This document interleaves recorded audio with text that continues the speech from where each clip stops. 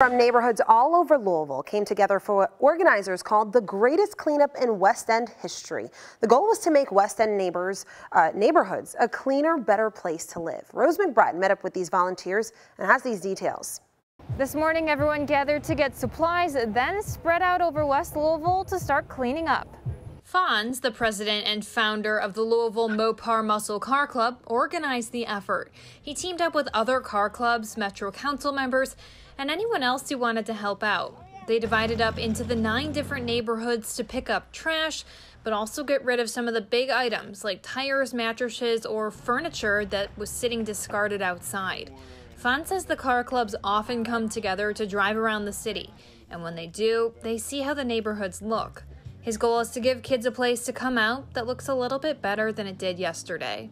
This is our way of going into the holiday season and trying to give back to everyone right after Turkey Day and everybody get full and stuff. And I'm pretty sure there's plenty of trash out here to go, and we can roll into Christmas and make sure everything looks good the way it needs to.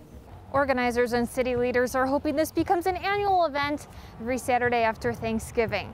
For WHAS 11 News, I'm Rose McBride.